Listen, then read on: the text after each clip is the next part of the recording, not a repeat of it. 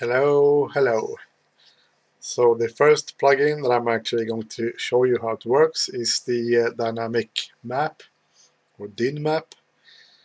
And all you need for that is a web browser. And I'm actually going to paste the IP address to my server and the port number for the special map. And this is how it looks, for me at least. And I changed some configuration here as well because for example this menu here to the right, this is by default hidden, so you need to there's an arrow right here normally and it will automatically expand, but I have it always out here, and normally the default also is the flat map. Also the names are different.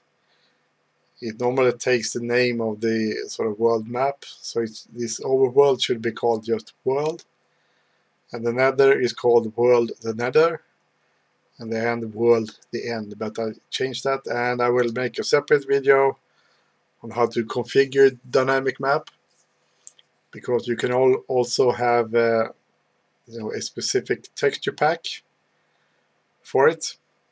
But right now I just have the default one. As you can see, I am on the overworld, the normal world, and it's a top view, as I call it. And you can zoom in with the scroll wheel or on your mouse, like this, and you can zoom in pretty far. And you can move the map around with holding down the left mouse button and just drag the map. So yeah. So this is top view, and you have the what I call 3D view. It's called surface normally. And yeah, so this is kind of the island, and the same thing here. You just zoom in and out with the mouse wheel and drag the map around. And dynamic map is actually, by default, you can see here, it's actually hiding the ores right here.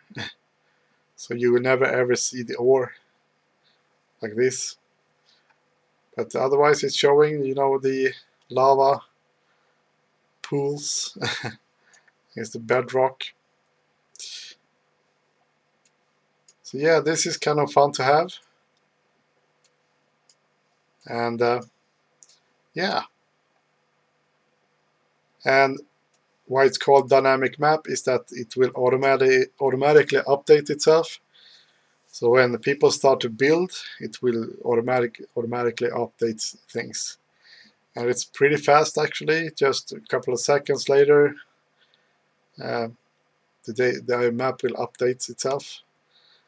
But it will take a longer time when people start to go outside this area, because a chunk has a lot more blocks than when you start to build things, so it will take longer to render that than just a regular placement of blocks, So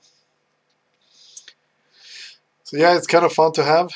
And also, if there are players on the server, they will show up here, and you can actually click on the players, and the map will automatically go to that player. So it's kind of nice feature. So yeah, and then we have the caves as well. So you can see all the caves underneath the earth.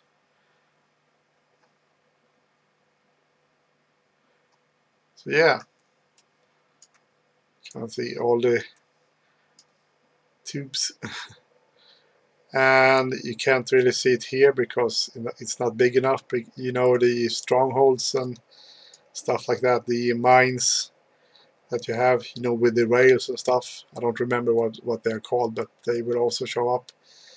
They show up as the just straight lines. So yeah, that's caves. And also you have the nether, the top view of that. Also sort of a 3D view of that. And of course the end. Same thing there. And you see the spawn point. So you can see the spawn of the different worlds. Same thing here. The spawn point of the world. It's right over there. And this is the default. It's kind of fun sea to have. It's this big island in a big ocean. So yeah, that's why I have this on the server right now. So this is kind of how the dynamic map works, and it's kind of fun to see when people start to build things. You know, it automatically updates. You can see where people are, and there are also a bunch of add-ons for this plugin, for different other plugins. For example, there's a essential plugin which shows you different stuff like the mobs, essential mobs. Well, no, I think it's called just dynamic mobs or whatever. So it shows you where all the creepers and skeletons are on the map. There are another add-on for, grief prevention, and you can see all the claimed areas everywhere, and also who owns that claim. So yeah, there's a bunch of different plugins, or add-ons I should say. So yeah, this is sort of how the dynamic maps works and looks like. And I will make another video later on how to configure dynamic map with the different texture packs and such, and how you change the names and stuff like that. That will be kind of a long video as well, because there's a bunch of settings that you can do. So yeah, that's dynamic map for you. See you later.